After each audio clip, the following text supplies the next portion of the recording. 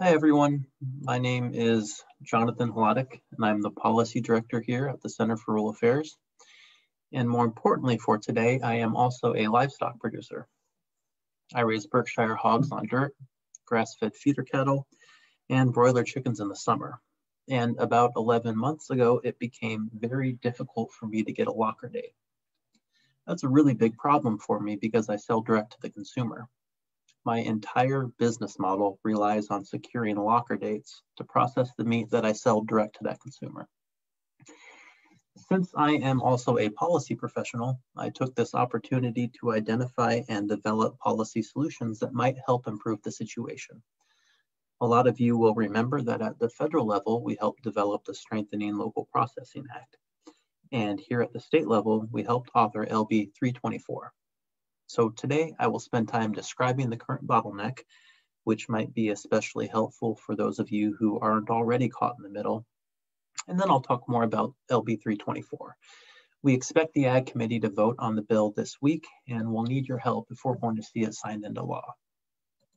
So starting off with some context. I think we all know that the coronavirus pandemic has disrupted our food supply. Outbreaks have impeded work at most of the regional packing plants, and when these plants pause, large-scale beef and pork producers turn to local processors to fill the void.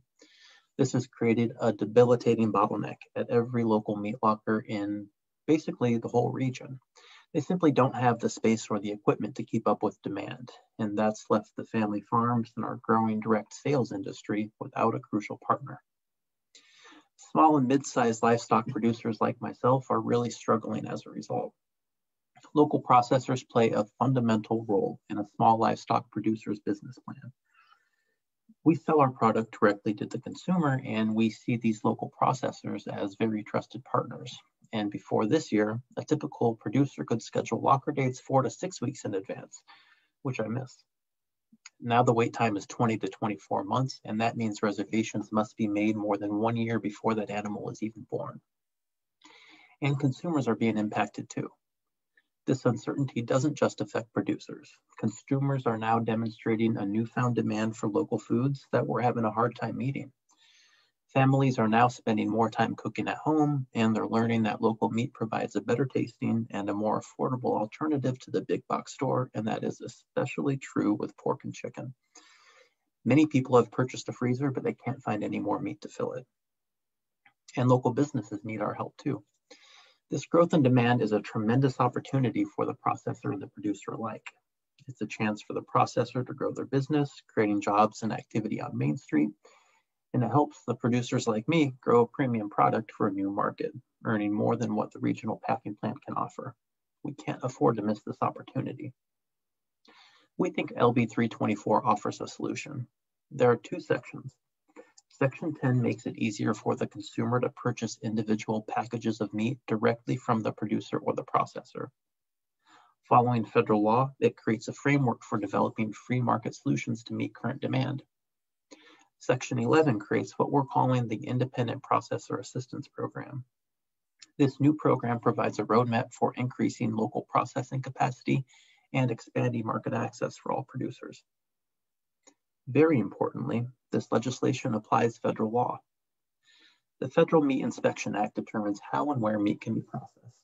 Exemptions from these requirements are found in Section 623 and explain that state or federal inspection is not required if the animal is slaughtered and processed exclusively for consumption by an owner of the animal and members of his or her household. And when I say inspection, I mean of the meat itself. The facility is inspected just the same no matter if it's a USDA or a custom exempt facility. The same standards apply. These regulations state that there may be more than one owner of a live animal, provided proof of ownership is established prior to slaughter and a record is available. This legislation also has precedent. Right now, Wyoming state law already provides a herd share framework. Legislatures in Colorado, Montana, and Texas are considering similar proposals, and at least 16 states have created programs to increase the capacity of local meat processors in response to the current pandemic. Right now, this list includes Iowa, Kansas, Missouri, and South Dakota.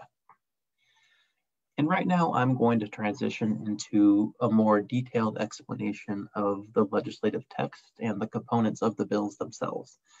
If that sounds boring to you, that's fine. You can stop now or mute and come back in about 2 minutes. So starting with Section 10, as I mentioned earlier, it is guided by legislation passed in the Wyoming legislature, which has been reviewed by the USDA Food Safety and Inspection Service. They've been working together to get that implemented.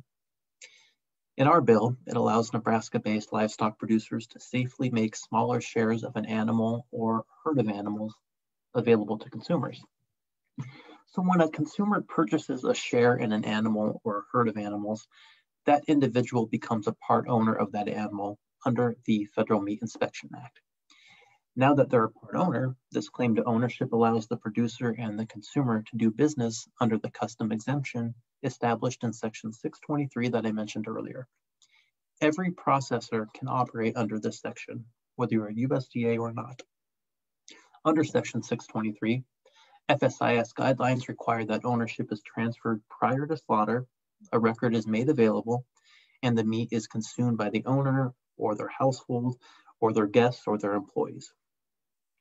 A lot of you who are producers right now or who support local producers might be thinking that it's easy to meet these requirements when selling animals by the whole or the half, and that is true, but it's a lot more difficult when you're selling smaller shares. It's just simply more difficult to keep track. This legislation provides a path to protection for the producer and processor when ownership is divided into these smaller shares.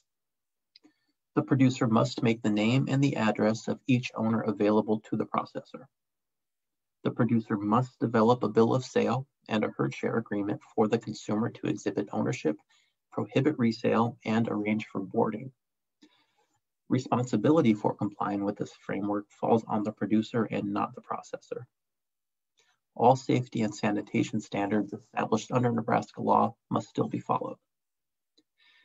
Moving on to Section 11, this is what we're calling, as I mentioned before, the Independent Processor Assistance Program, which is a new effort to help increase the capacity of local meat processors and expand market access for producers.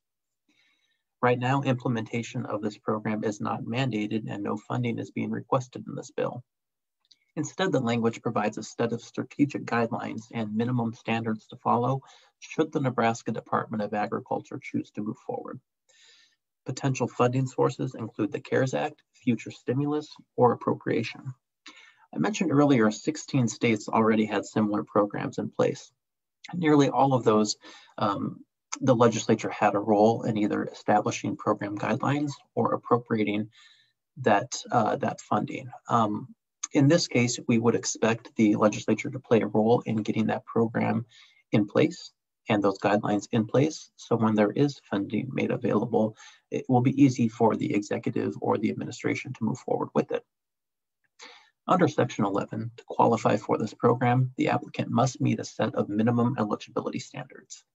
You must currently operate as a slaughter or processing facility in good standing here in Nebraska, demonstrate employment of fewer than 25 employees, and demonstrate existing sales revenue of less than $2.5 million annually. Approved applicants can receive financial assistance for eligible expenses.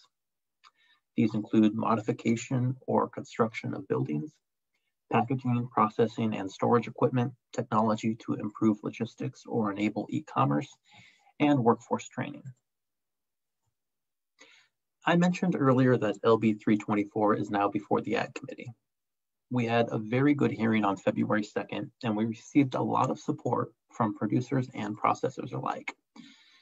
Right now, the next step is for the committee members to meet in what is called an executive session to decide which bills they want to send to the full legislature. And if the committee does a vote to advance, this bill will likely need a priority designation to guarantee floor debate. We're going to know more in the coming days and weeks, but we encourage you to reach out if you'd like to help. I believe you'll be able to find my email in the comment section. And check in for questions. I don't see any, but if you have any, please do send those via email or give me a call here in the office. Thank you all for your time today and enjoy the rest of your week.